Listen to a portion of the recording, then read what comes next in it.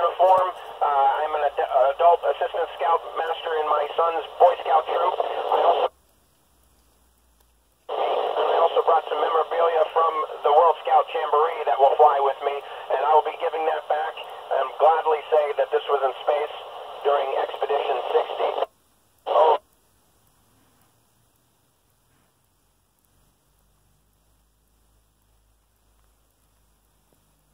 Food available to us, and we have vehicles that come and deliver resupply every couple of months, and they can even bring fresh food to us. So our food supply is so good, it's hard to miss anything, but there are definitely some things like pizza and ice cream that are just a little bit too hard on board the International Space Station. Over.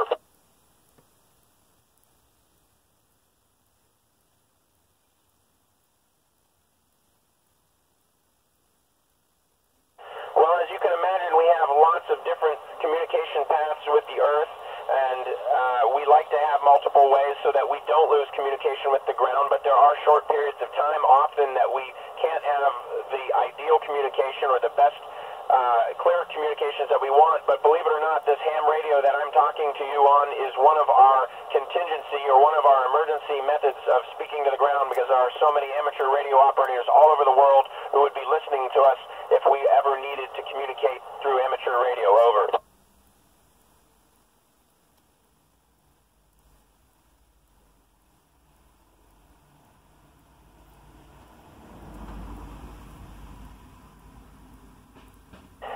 Well, for months, even years before we actually launch and come aboard the International Space Station, we train quite a bit on emergencies and emergency procedures. And then when we arrive on the International Space Station, reviewing emergency procedures and where emergency equipment is located is the first thing we do after we arrive. I've been here 1 week, and in that time we've already had 3 different emergency practices reviewing emergency equipment. It's the most important thing we do when we're on board, is keep those skills sharp. Over.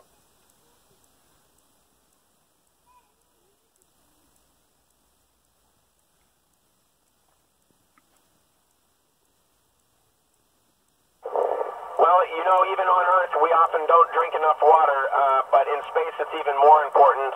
It's easy for us to dry out, and we really like to drink plenty of water, and we track that so we know exactly how much. We shoot for drinking close to 2.5 liters a day to keep our bodies well hydrated.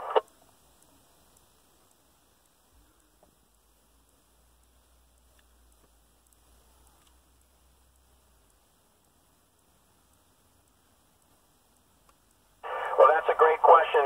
The short answer is we don't know exactly, but we do know that plants need the direction of gravity to help to know what direction to grow. In fact, we have an experiment that will be ongoing during our expedition called Space Moss, where we're looking exactly at that, not just the direction that the plant grows, but also the direction that the root system grows.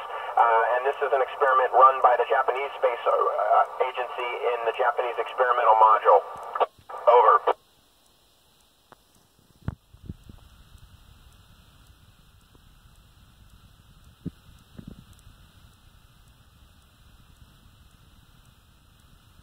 That's an interesting question, and one that we are studying actively. We know that cells, of course, do divide in space, but what we don't know is how they know when to stop and how that is dependent on gravity.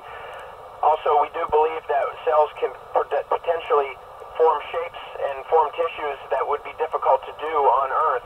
Just today, the SpaceX Dragon vehicle brought us a new payload, a new experiment called the Biofabrication Facility that will look at how cells divide to form tissues in microgravity, in hopes that one day we could produce small organs and tissue plants that we could not do on Earth with gravity, but perhaps could do in microgravity in space and understand it better. Over.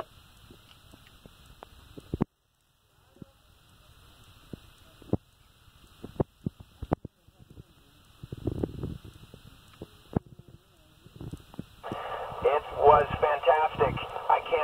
I was struck by how dark space was and how blue the Earth was. The contrast was striking.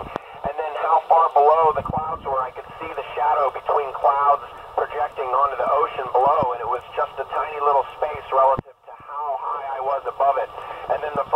saw a sunset